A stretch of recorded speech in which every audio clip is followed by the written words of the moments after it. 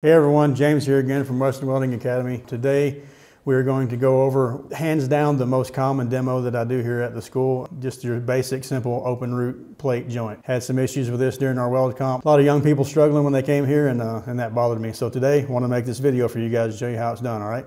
All right, so the first thing we're going to do to get started, we're going to put lands on our knife edges here. If you see here, when you get your coupon, it should have a bevel cut on it, and it'll be a sharp knife edge. We're just going to flat this off right here.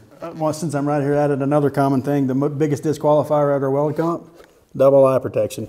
Okay, so we're using our 1/8 inch grinding disc, because that's what we got here in the shop. You can also use a 1/4 inch. It's going to do the same thing for you on this. Keep in mind here, you don't want to roll this up. You don't want to roll this down. You want to stay as 90 degrees to your plate as you can, right? You want a flat land on this right here. And we're going to go to about 1/8 of an inch, all right? So double eye protection, and we're going to take this down to about 1/8 of an inch.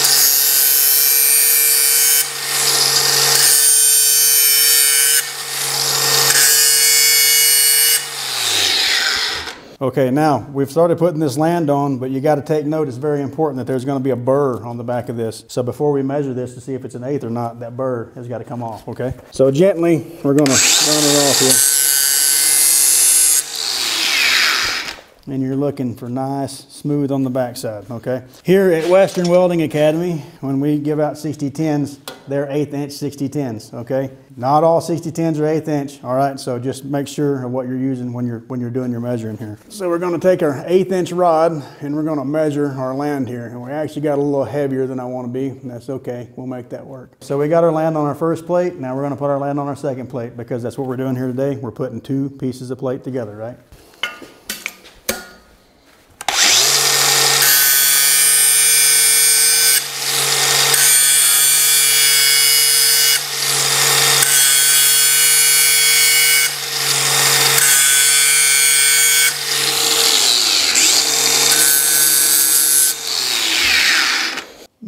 Looking pretty good. Then we got a little fat spot kind of here in the center. That's all right, we're gonna work that out, no big deal. So now we have our lands on, we're gonna work on fit up. We're just gonna take us a piece of flat bar, and that's what we're gonna use to line our plates up on.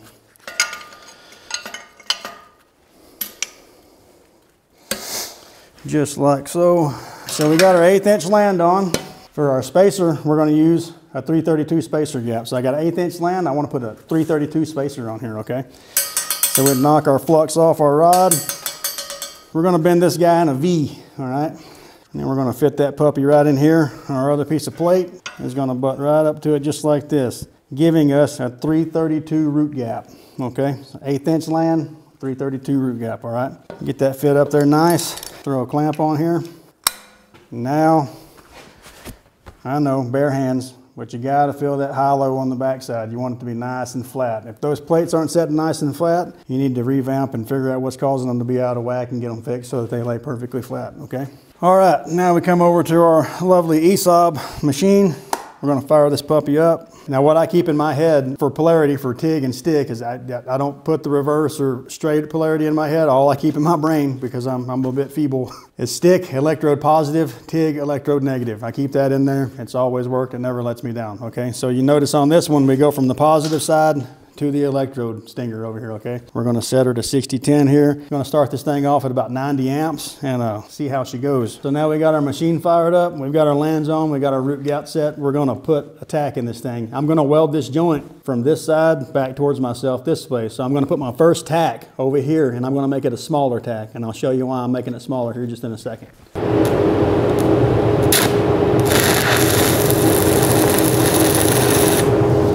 So we put our small tack in there. I'm gonna take my spacer wire out now. I'm gonna take my backing plate out. Don't need that anymore, everything's lined up good. Now the purpose of the small tack over there is I can adjust things. If my high-low is out a little bit, I can bend this around. If my gap needs tightened up or loosened up, I can move it. We're pretty good here. A little loose in the center, kind of tight out on the outside edges. We may have a little bow in our plate. That's okay, I think we're gonna be close enough to make it work. So now I'm gonna put my second tack in, and I'm gonna make that second tack a little bit longer.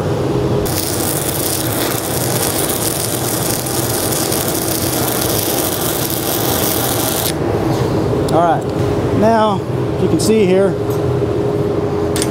I've got a small tack on my startup side, and I've got about 1 inch on my finishing side. And the purpose of that is I'm going to fire up over here, and as I'm welding across, if I have a small weak tack over here and I've ground it thin, it can crush or break and move. It won't be so prevalent when you're learning plate, but when you get on pipe, this is going to be a big deal for you. You need to have good solid tacks in there to hold your fit, keep it from crushing or moving or anything else. We got our lands, we got our gap, we got everything set, it's fit up, tacked up. Now we're going to prep these tacks to put the root in. So I'm a little different than some of the other instructors we have here. I like to use the cutoff wheel for what I'm about to do here now.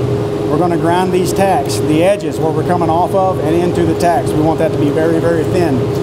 The purpose of that is when I fire up here, I want to burn through that tack. And when I get over here to the other side, finishing side, I want to burn through the tack as I come up onto it. That's going to tie everything together and make one, if I do it right, it's going to make one nice, clean, solid root all the way down through there.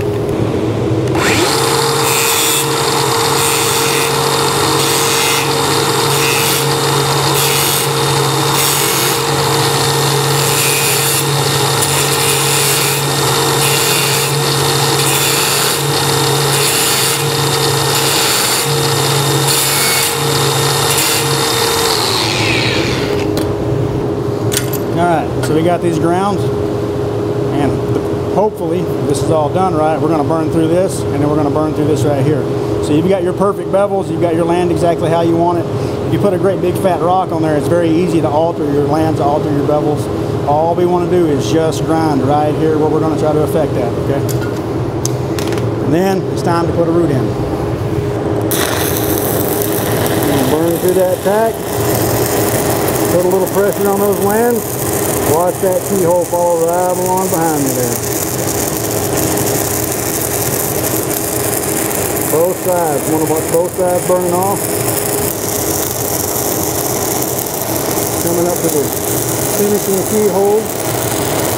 And I step it a little bit to get it to close up. And we're burning through the finished tack, so that's good. Right off the end. We got our root in. Let's see how it looks.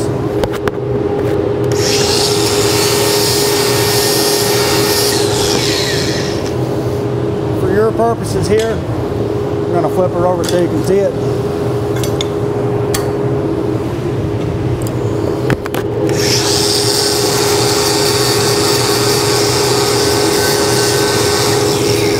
Little skinny spots, but the walls are broke down. There's nothing under flush, so we're going to rock and roll with it. So we got our root in. Now we're going to put our hot pass in, all right? I'm going to fire up off the end of this plate right here and get the rod burning. And I'm going to bring it in and get a puddle started. And I'm not really weaving, and I'm just going to widen this out a little bit. I want to tie into the sides. I want this bead to lay flat, okay? If I just widen it out a little bit and I hit it with my wire wheel, and it'll come out nice and clean, okay? That's what we're looking for. If you lay this bead in here and it's kind of, it's rolled over a little bit, you're going to trap slag in the sides and it's going to give you a problem, okay?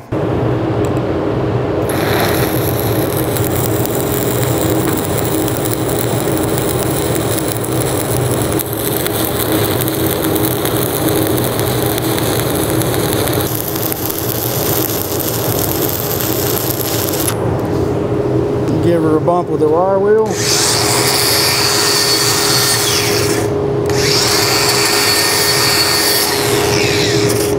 I was not able to finish this in one rod, so I stopped about 1 inch early to give myself a little bit of room to work with. Instead of running that rod all the way down, trying to stretch it, stop a little bit short and give yourself some room to work with, get a fresh rod and restart, okay?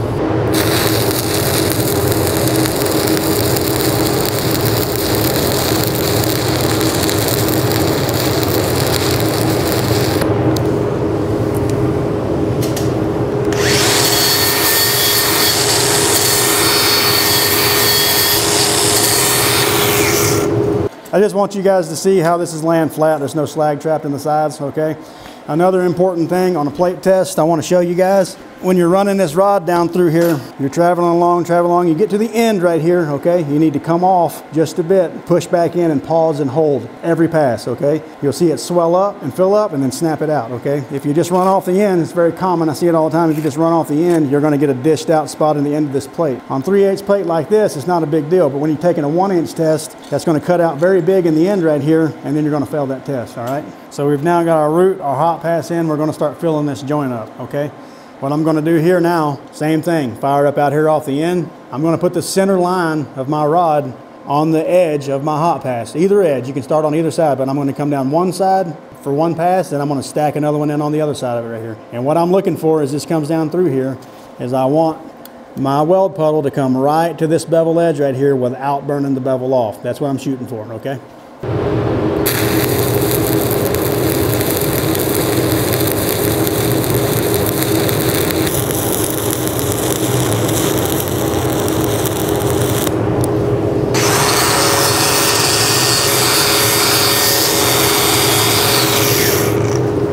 All right, so you see right here we've got one fill pass in. We brought it just to the bevel edge on this one side. So the next one, the center line of my rod, I'm going to lay it right on the edge of that weld I just laid, bring it right up, and I'm watching the same thing on this side now. I want to watch my puddle just come to that bevel edge but not burn it off, okay? We want to fill this joint up and still have those bevel edges there. The bevel edges just allow us to stay straight, and it means that our joint is as narrow as it can possibly be, all right?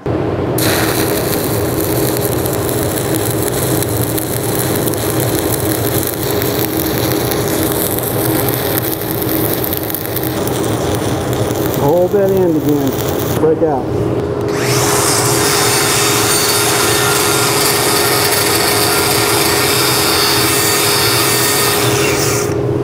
Okay, so we got our root, our hot pass, and our fill passes in. If you can see here now, we've still got our bevel edges on here. We're all the way right at flush. Now we're going to put a cap on. What we're looking for the cap, and I'm going to start on this side here. And as I come up, I'm barely going to let that puddle barely take my bevel edge off, okay? I'm watching for undercut, and I'm watching that I'm consuming that bevel edge. That's what I'm going to be looking for. We want to keep this particular bead as far that way as we can, okay? The further that way the first bead goes, the less work the second bead has to do, all right?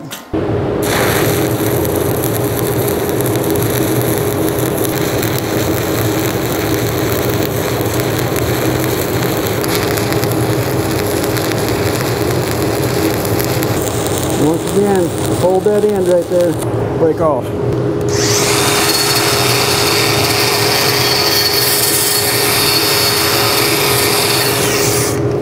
All right, now we're starting to put the cap on. We got one half the cap on, right? So the next one, the center line of my rod down the bead that I just made. The most important thing right here is to keep these beads stacked up 50%. 50% of the bead that you're putting down on top of the last bead you put down. Does not matter if you make it to the other bevel or not. You can put another bead on to get to the other side. This is another very common thing I see. I see the students, they try to stretch out and get to the bevel on the other side, then you get a valley between the two beads, and then you've got a real problem on your hands, okay? So hopefully this will be our last pass. We're not going to stretch it to try to reach the other bevel edge. We're going to put this one on, and I think we'll probably make it. If not, we'll put the last pass on.